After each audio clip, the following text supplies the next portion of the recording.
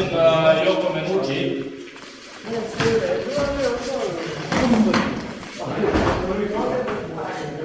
Tehnika se radi samo na unutrašnju stranu.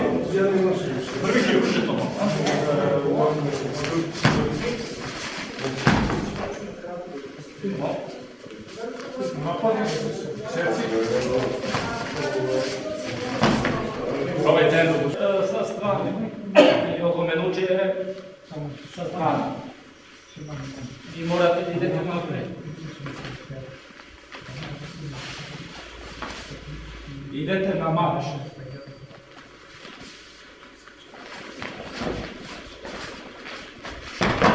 Probajte. Kada partner dolazi na način Yokomenuchi, ako ja govorim sa istim načinom Yokomenuchi, onda i oni ja stradam. Razumete? Zato je osnovni odgovor na Yokomenuchi koji dolazi sa strane Shomenuchi koji pada od ozdu.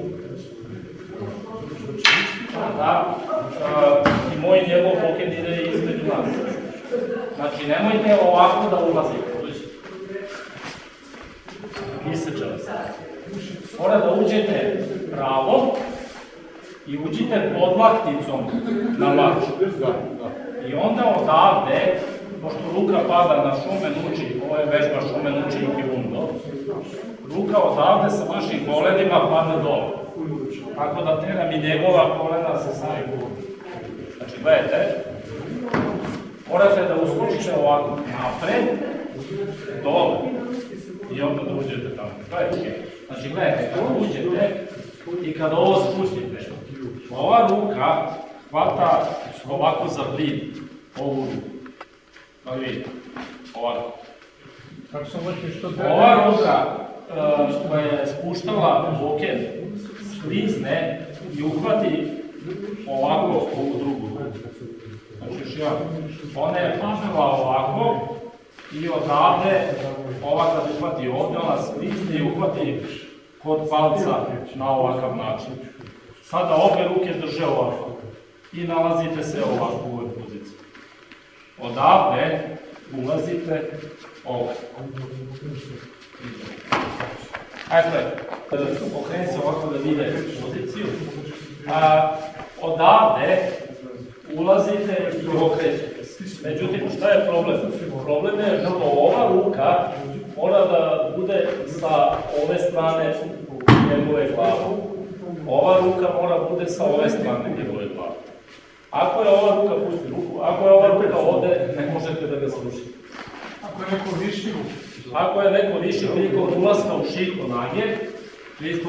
shihonage, ovde ga zadržite i okrenete ga i tako i ostavite ga na svojoj visini. E sad, samo bacanje. Pusti ovo. Na bližoj ruci koja je kod vas radite shihonage, to je ovo. Na daljoj ruci radite sanki.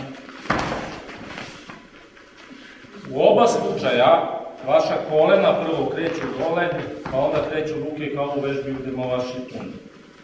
To jest, ova ruka je ovako, ova ruka je ovako. Nemojte da gurate tamo. Zašto? Ako uradite ovo, neće ja hoda. Vi morate da uradite pokret ovdje. Znači odavde. Znači, ako drži bokkend, znači držite ovako i ovako. Ako hoćete ovako da bacite partnera, ne možete da bacite. Odavde mora da ide ovdje. Prepostavimo da ste ušli ovako i da je ova ruka uhvatila bokkend između njegovih glava. Kada uđete ovamo, problem je što ova ruka ne bi trebala da stoji ovdje. Jesu njegove dve ruke u ovoj poziciji jače od moje dve ruke u ovoj poziciji. Znači, kad je on mene blokirao ovom rukom, on je ovde zaglavio zlo i on ako drži njegovu ruku dobro, ja ne mogu uraditi ništa. Ova ruka tamo sama je slaba, ne može uraditi ništa. Postoji drugi način, a pa je, da, ako ste ovo držali ovako, a ovo ste držali ovako, moguće je da ovo pustite i da ova ruka upate i dođe ovdje. Jer ti putuješ, dok putuješ... Međutim, odavde, pre nego što ovo počne da pada dole, znači na ovoj ruci sad radite shihonage, morate opet ovu drugu ruku da eliminišite, ovo ovdje. Kako? Morate ovim zglobom da uradite ovo. Odavde, ovo.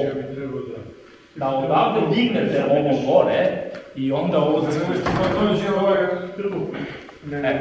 Znači, možete da uđete skroz lagano i ovako, ova ruka sklizne ovde, dođete ovde, neštite ovde, dignete,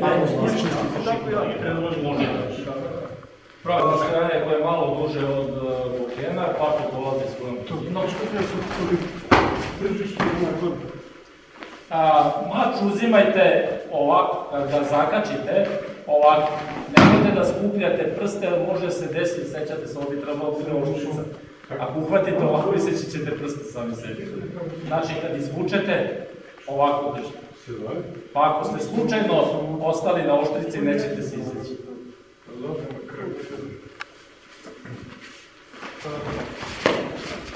Da se zadržu na ovaj način, kada se izlači na ovaj drugi način. Da, ja to mogu da izlači, poći da mi došli, da sam isto, da mi vratim nas. Probajte.